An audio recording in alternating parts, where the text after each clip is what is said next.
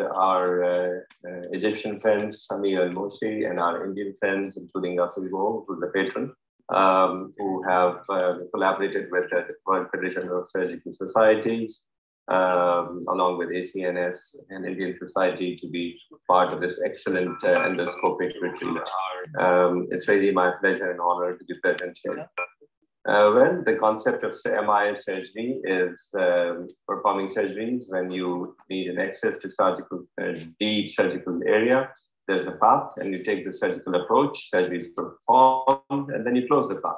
Despite following normal anatomical path, surgeons inevitably destroy normal and functional tissue and leave scars behind that is functionally inactive. So footprints are left behind, leading to problems. And why should we do this? It reduces infection rate, reduce blood loss, pain, reduce need for instrumentation infusion, cost effective. Patient like it, allows patient in patients, surgery in patient group previously considered not suitable, like obese or highly morbid. Pitfalls is there a long learning curve? We have looked into that, radiation exposure, equipment, and technique, and all that is important for us. Obviously, it doesn't help if you have the instrument and don't know the technique or are not aware of the anatomy. So you need to be looking at the fellowship programs, cadaver courses, online courses, short-term observership. It works very, very well. And online resources, and invite the faculty surgeons to your place. And this is a simple but smaller problem. So you need to know the anatomy, where exactly the disc prolapse causes impingement of the nerve root. Is it the traversing nerve root, or is it the exiting nerve root? And that's important for us to understand. And you can see the majority of the disc prolapse come down and cause pressure on the exiting nerve root, and in this particular picture. So intervertebral disc function is to deform to accommodate compressive loads like nuclear pulposis and resist inside and torsion stresses the annulus. And there is gradual transition between nucleus and annulus. Now I'm going to go into detail of that. So you can see like laminated boundary of intersegment fibrous strands, and the Sharpie's fibers penetrating the cortical bone of the outer ring of the end plate. All those fibers blend with the periosteum and ALL and PLL. The end plate is a concave depression, as shown here, and cartilage-filled depression until level of epiphyseal margin are fixed. And you can see the intervertebral disc with this end plate cartilage, which goes on top of it itself. So if you look at rostral to caudal, the caudal is the end plate, lumbar spine, nucleus is dorsally located. And when you have a disc bulge, there's traction on the Sharpie's fibers on both sides, above and below, which causes bony osteophyte growth and stress on Sharpie's fibers, the greatest on the concave side, which is the side that it collapses on the dorsal surface of the lumbar bodies. Roots and cauda equina, we know, are placed in a supsopator type. So basically, we have in the midline, we have the medial most is the sacral, and then lower number roots, which go all the way down, but the upper number roots are lateralmost, and so we need to know that anatomy, and especially for our stimulation and electrophysiology, that's important. So lateralis, neural foramen, foraminal root, all this is important for us to understand. If you have a far lateral disc, that's going to impinge all the way out. When you're out, the disc has come out all the way outside. Whereas paracentral disc, which generally causes problem, is pushing where the disc itself is. So this fragment typically are at above or above the shoulder and requires medial retraction. So we medially retract, and then we can see the root itself. The lateral recess space, this is a space, as you can see here, is the medial border is the thecal sac, and lateral border is the medial perpendicular and medial pedicular plane at the level of upper and middle portion of the vertebral body. Posteriorly is the ligamentum flavum and the facet complex, and anteriorly is the vertebral body. Superior medial to neural foramen, and if you have stenosis, it's because of hypertrophic joints or because of spondylosis. So here we can see a neural foramen and its borders. So superiorly, as you can see, is pedicle of the same vertebra. Anteriorly is the anterior portion of the vertebral body. Intervertebral disc is below that, and posterior is the superior articular process of the vertebra below, and inferior is the pedicle of the vertebra below. That's how the neural foramen is formed. And usually, if you can see, the root is lying on the upper side of that neural foramen. So you need to be wary of that. Sagittal cuts height more than width, and it's oblong shape, as you can see here. So 12 to 19 millimeter height to 6 to 8 millimeter width. Understanding anatomy, as we have said, that the disc collapse itself comes down in most cases. So you need to be aware of the Camden's triangle, where exactly it is, and what are its boundaries. And I'm going to show you further that the end plate, upper end plate and lower end plate have to be clearly defined. So if you know where exactly the upper end plate and the lower end plate, then it's easier for you to dock your instruments.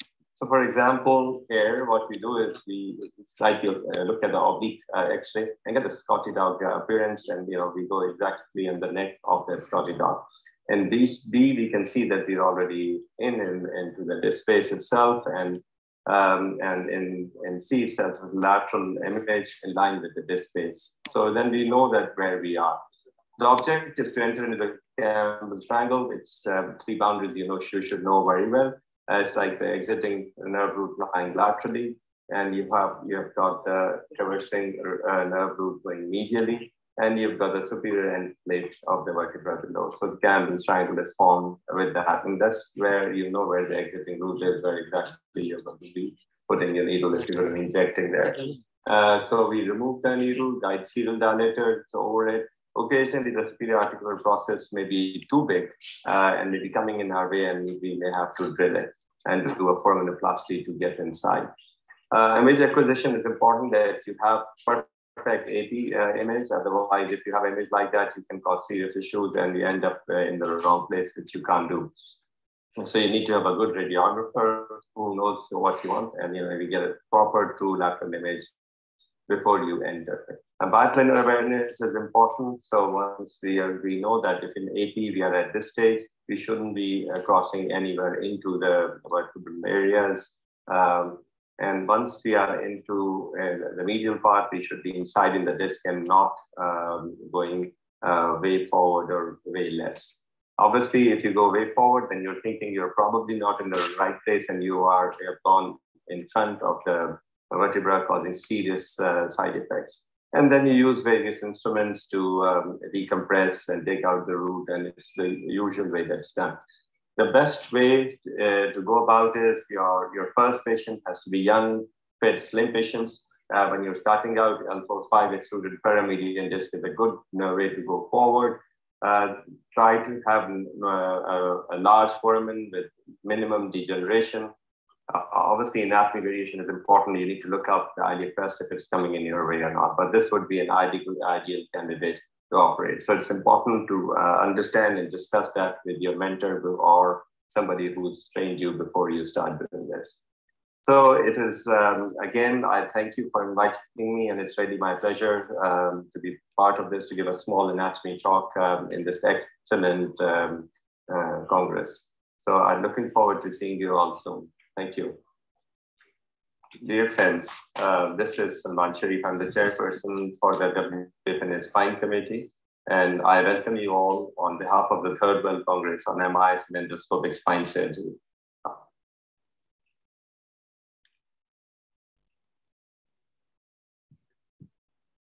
Thank you. Thank you.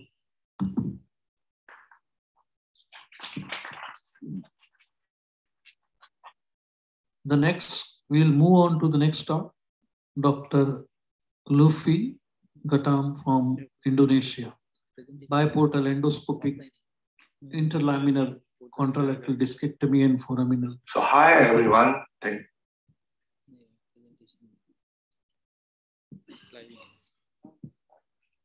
Start. So hi everyone. Thank you for inviting me to the World Endoscopic Meeting. So today I would like to talk about the biportal endoscopic interlaminar contralateral discectomy and the foraminal decompressions. As we know that the biportal endoscopic spine surgery gives effective results neural decompressions with minimal soft tissue injury compared with the open surgery. And this is not really new, actually, that we know already about the advantages of the endoscopic ones. The independent movement of scope and instrument that can give by the biportal endoscopic is a wide range of endoscopic view and instrument maneuver. It's really helpful for us doing decompression surgery. The similar anatomical visualization as the conventional open surgery is relatively short learning curve for surgeons who are familiar with open spinal surgery. So the biportal is very helpful for doing decompressions. So as we know that degenerative spine disease has a multiple source of neural compression, such as ligament and flavum thickening, these herniations, central, paracentral, foraminal, extraforaminal, these degenerations, and reduce this high will result in decreasing of the foraminal size that the result will the compression of the nerve root. And stable or unstable spondylolisthesis also decreasing will decrease the foraminal size. The results will have a central or lateral recess of stenosis, foraminal stenosis, or both central or lateral recess and foraminal stenosis. And as we know also that the foraminal decompression technique, there are several techniques such as wheel-sit approach. This is a classic one that we can do from the lateral through the muscles and doing the decompression through the tube that we can decompression from the doing the bearing of the facet joint, and we have the foraminal side, then we can do a decompression at the side. The endoscopic approach provides better visualizations and less burning when compared with the open technique. And we, what other problem with paraspinal approach? It will cause the facet fibrillations, and especially in more proximal level. And talking about endoscopic interlaminar contralateral discectomy and foraminotomy, it is one of the choice that you can do actually, and it will easily access and it easily decompression of the stenosis. And if you look at the indications of doing that procedure is central and lateral recess stenosis with foraminal stenosis, and central lateral recess stenosis with contralateral paracentral or foraminal disc herniations. And if we're talking about more proximal, let's such as L2, L3, or L3, 4, we can do paracentral or foraminal disc herniation or foraminal stenosis. And also we can do stable spondylolisthesis, even in stable spondylolisthesis, foraminal decompressions using that procedures. This is one of the example, female, 70 years old, with the left as one left side lateral recess and foraminal stenosis. And if you look at the picture, that there is a stenosis at the L5S1 here. So there is a L5S1 stenosis at that side. So both side L5S1 lateral recess stenosis and more severe at the left side. Left side foraminal stenosis as well. And this is the picture, the movie of the endoscopy. So we can do laminotomy first, and then contralateral side of the contralateral side of the foraminotomy and flavum removal. And after flavum removal, the contralateral recess decompressions. Yeah, and we can see the SAP here. And after the SSCP, then we can see that the foraminal. And the foraminal is already decompressed. If you look here. So it's here, the foraminal really decompression. So actually, it is really possible doing the contralateral decompressions. So another example, male 40 years old with L3-4 lumbar stenosis and these herniations. If you look here, there is a stenosis at the central one, yeah, and also the recessed stenosis of L3-4, both side and central right paracentral, these herniations. So if you look here, we can see that we can do the laminotomy first, and after that, the contralateral side of the stenosis with the decompressions and flavum removal, and also you can find this at the contralateral side, and we can do a discectomy at that side, yeah, the contralateral side. So after that, we do the decompressions of the foraminal stenosis. This is another 64 years old with the foraminal herniation L3-4. And if you look here, this is this herniation. And we do the contralateral decompressions at the side. So if you look here, we just remove the sublaminar osteotomy first, yeah. Then we can see the contralateral side of the SAP, and we remove it. Then we just take out the this material.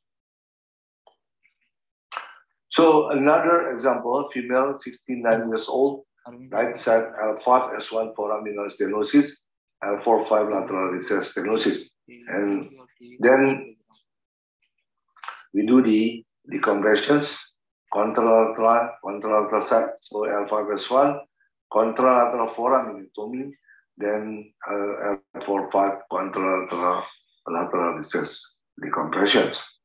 And this is the movie of that, so we can do the from the contralateral. So 18 patients undergone biportal endoscopic spinal interlaminar contralateral discectomy and foraminectomy. Back pain and leg pain was significantly reduced after the procedures. And if you're talking about the complications, no major complications was found. 2 cases of hypoesthesia after the procedures, 1 case motor neuropraxia, but fully recovered after several times. No past fractures in the surgery. The technical point, careful assessment of the spinal level and anatomical pathology of nerve is very important, and precise skin incisions would make surgery easier. Perform adequate base, spinous, and sublaminar bone resections. And reject superior tip of SAP side curve chisel will be benefit for that. So it's a very important thing that you have to have tools for that. And high vascularity in foraminal area, use low temperature radiofrequency ablator is very important. This is one of the other journal. Look here, there is journal talking about the contralateral sites and easier done rather than you do the ipsilateral one. So another journal talking about these procedures, and in 2017, and 26 patients biportal contralateral sites, and they have a good, excellent outcome after the surgery. And 27 patients biportal as well, and they have 96% good, excellent outcome. And in 21, 14 patients, they have a good external outcome as well. So conclusions, biportal endoscopic interlaminar contralaminectomy and foraminal decompression is an effective technique, and the advantages for the technique: better visualizations compared with open surgery, less body resections, preservation of pars interarticular, able to decompress both central and foraminal stenosis in one single entry. And thank you for your kind attention. Thank you. Next talk is again virtual. Recorded. Next talk. Recorded. So we move on to the next by Dr. Hermentia Mahafidifazia from Indonesia. En-bloc lumbar flavum extraction in endoscopic spine surgery. A technical note.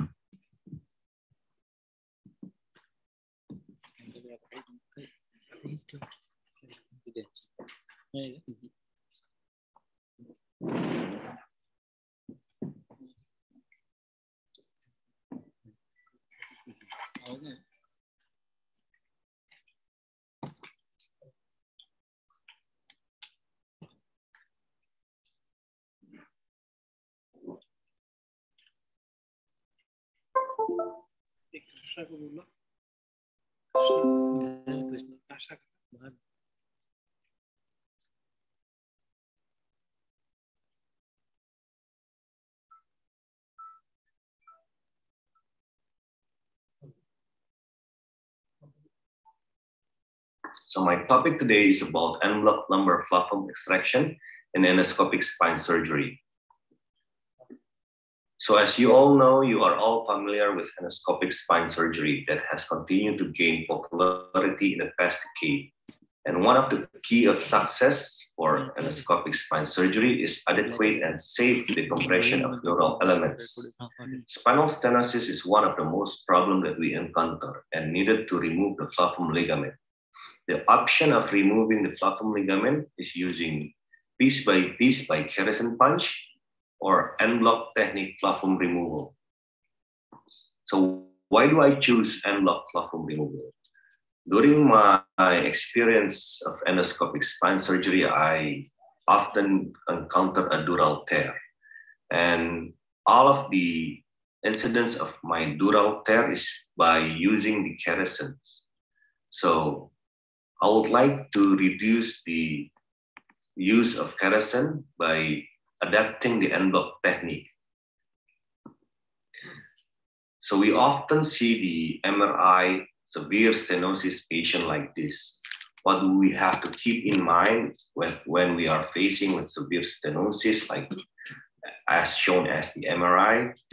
We predict that the flavum ligament may attach to the dura. So removing the flavum ligament will be tricky if you use a piece by piece removing of the flavum ligament. And using a Kerrison punch will increase the risk of dural tear. So by using a biportal endoscopic, the starting point is the inferior edge of the upper lamina. So you can start your way by drilling the inferior margin of the upper lamina, and you continue to drill the lamina until you see the flavum ligament. Try to search the cranial attachment of the flavum ligament, and one of the key to identify is you should identify the central cleft of the flavum ligament, which I will show you like this. This is the central cleft of the flavum ligament. When you identify the central cleft, you can easily know which one is the true midline of the flavum ligament. This is the midline. Okay, and after you finish removing the cranial attachment of the flavum ligament, you can make your way to the caudal attachment of the flavum ligament. And as you all know, caudal attachment of the flavum ligament is separated by two One attached to the superficial part of the upper lamina, and one is the deep part of the lower lamina. And removing the superficial attachment should be easy using ablation. And after you see the bone on the upper part of the lower lamina, you can easily drill it and try to find the cranial attachment of the platform ligament. After you finish working on the caudal side, continue to the contralateral side. On the contralateral side, you may have to remove part of the medial facets. As long as you don't remove 50% of the medial facets, it's okay. So you can also easily detach the superficial attachment of the platform ligament on the lower lamina using ablation, like I said before. And you can use a dissector to remove the contralateral attachment of the platform ligament, as shown as my video here. So you notice that I don't use kerosene punch, because in my opinion, using kerosene punch will increase incidence of dural tear. So you can easily remove the attachment using a dissector. This is the contralateral part, and this is the ipsilateral part. Now you can see the traversing nerve roots, and you continue to release all of the attachment of the platform ligament using a dissector. And after you sure that you already removed all the attachment of the platform ligament, the platform ligament could easily be removed by en bloc using a forceps.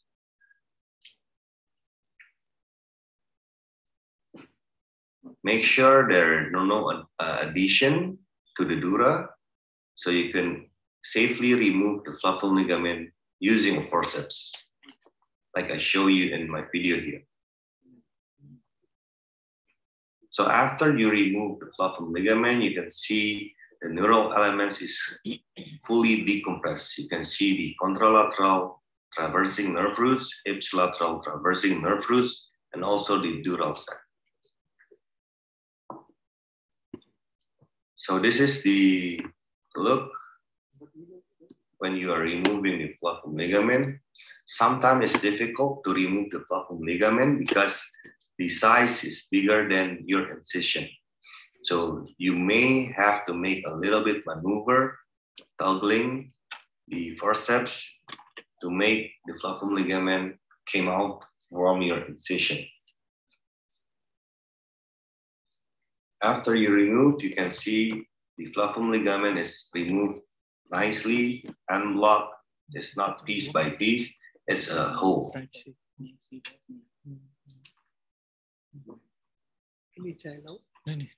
So this is the look when you remove successfully the platform ligament using en bloc technique. This is from the posterior part, and this is from the anterior part.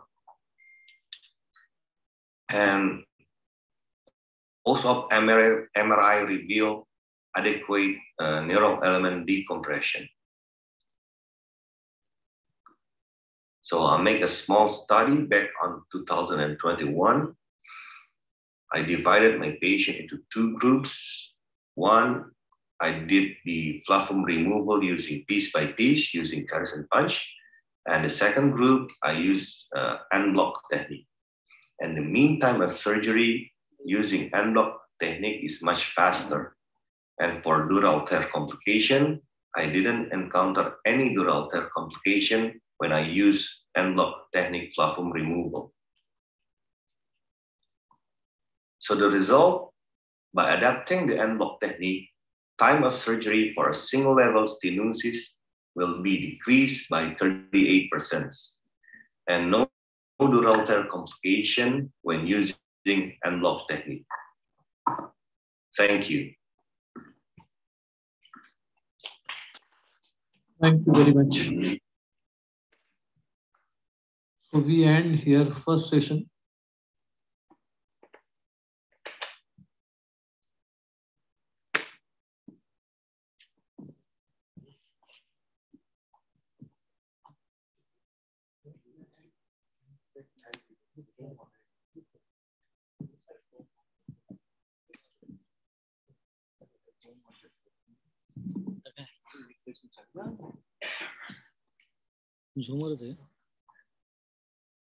So after the excellent first session, let's go on to the next session with Dr. Saifuddin Hussain. Can you please start the talk? Yes. He'll be talking on endoscopic approach to vertility syndrome.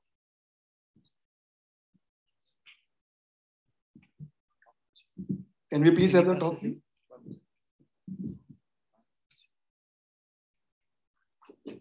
I sent the video to Dr. Malcolm already.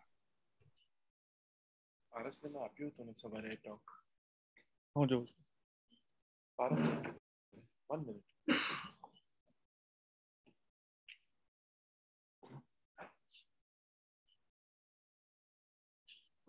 Sir वो morning में आपको एक video भेजा था ना Malcolm sir ने सैफुद्दीन हुसैन का, वो वीडियो नहीं मिल रहा है सर, किधर है?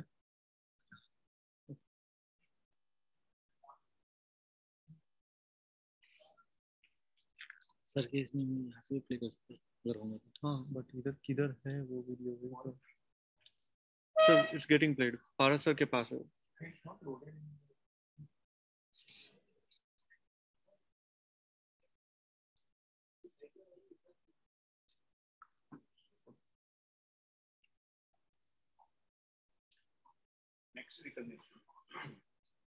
नेक्स्ट वीक लेना।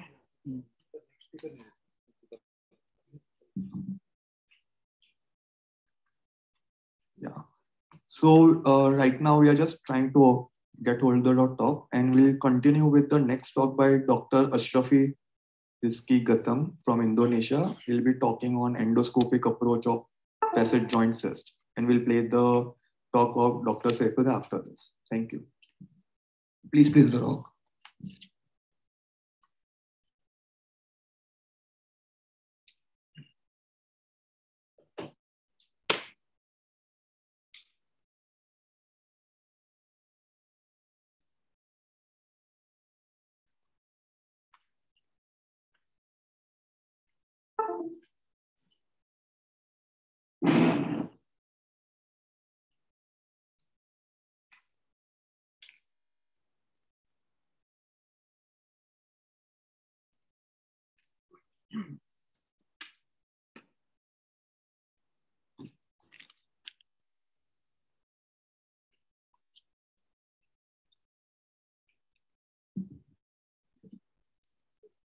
Is Dr. Ashrafi with us right now?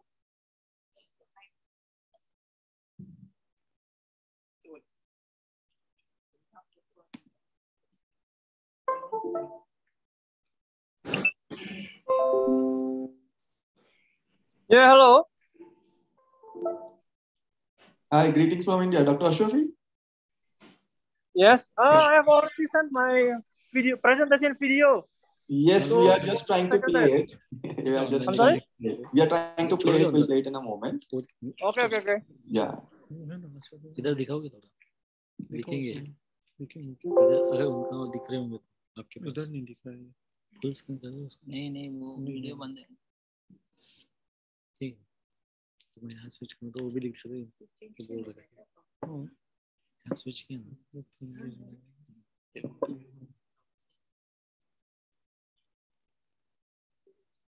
So, Dr. Ashrafi, while we are waiting to play your talk, can you tell us about how many facet cysts and how frequently do you encounter which you need a surgical intervention? Dr. Ashrafi? I'm sorry, can you repeat the question? So, how frequently do you encounter facet joint cyst for which you need a surgical intervention? Because we see it routinely, and most of them are not symptomatic. So, the incidence and prevalence of surgical facet cyst which you need to operate. Well, basically, it is quite rare for me to find facet joint cysts. But when I have facet joints, most of the time the patient has the symptoms for probably for radiculopathy or claudication. So that's why usually the facet joints which protrude into the spinal canal usually needs a surgical intervention. So endoscopy has a lot of advantages for managing of facet joints because we have a better view for the facet joints. So for the cyst itself. And have you seen any recurrences after a long-term follow-up for these kind of cysts?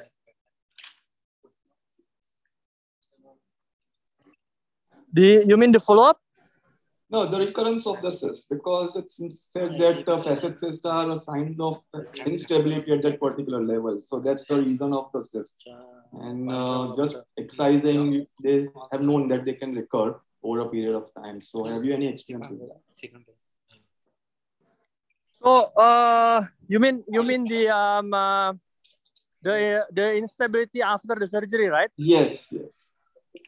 Yes, that's what you're asking, right? So yes, yes. I have I never had any problem with instability after the surgery for facet cyst excision, because I do most of the facet cyst excision surgeries using the endoscopy. So basically, I preserve all the muscles and most of the ligaments on the posterior part. So I only open up a little bit of the flavum ligament from the inside, and also the inside of the facet joints. Usually, I also expose the inside of the facet joints only on the sides that the cyst is connected into the facet joints. So I never open both of the facet joints. So I guess the stability, it's not a matter of problem after the surgeries, I guess. So you're not had any issues with, later on you need to stabilize after a few years regarding these cases. That's what you are saying, right?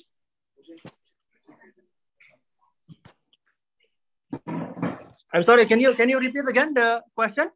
Yeah, so what you're inferring is after facet excision, you've never had any incidences where you needed to stabilize in the future, like in a couple of years down the line. Because of no, never. I never had an experience with that. Great, super. We're just trying to figure out your talk.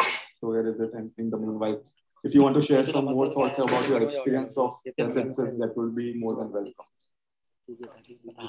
So can you find my presentation? Yesterday I sent it to Telegram, I guess. Just a couple of minutes. We're just trying to figure it out. Okay.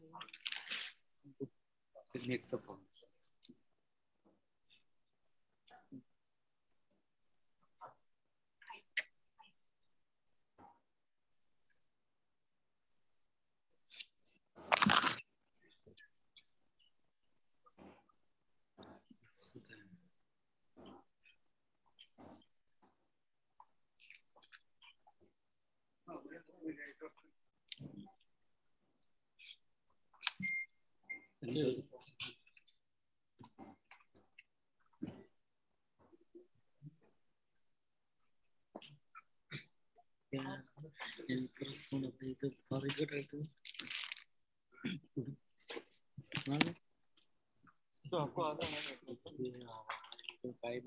Video को मैं send कर दिया एडवर्क करके वो जाता था एडवर्क में इस पे आएगा नहीं डेस्कटॉप कृष्णा ते वायर निघून पूर्ण सगळं वायर आहे काय सर वायर फक्त जाते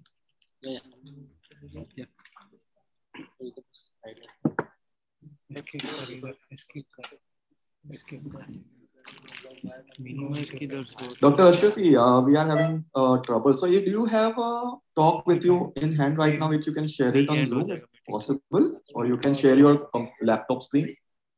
Would that be possible, Dr. Ashrafi? Hello.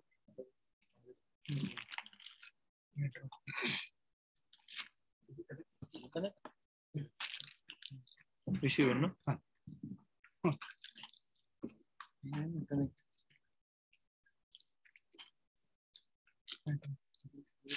ये वाला है ना, ये वाला वेटिंग में आ रहा है, वेटिंग में।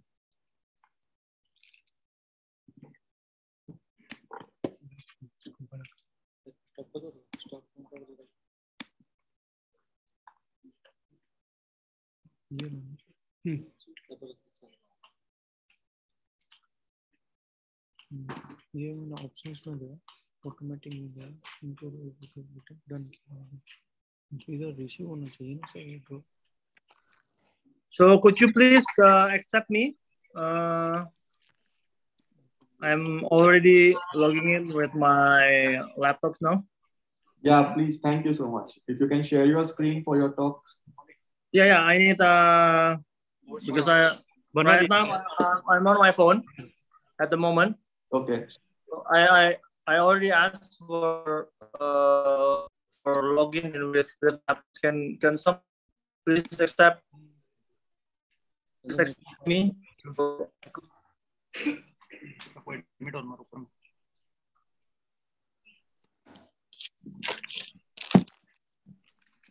कोर्स बनाया, सबको कोर्स बना दिया है पहले से।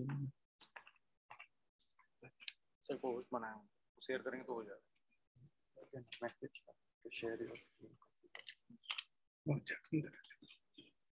अभी किसका चल रहा है ये? Sir Okay then. सैफुद्दीन हो सकती है, कौन है? तुम्हें होते थे पहले तो ये कहीं ना उनका शेयर स्क्रीन पड़ता है सही। I'm sorry, I could not share my screen. एक minute Can someone please authorize me so I can share my screen? Yeah, we are doing that right now. I think we have made you a co-host right now. You can just see. No, I'm still disabled for screen sharing. Yeah.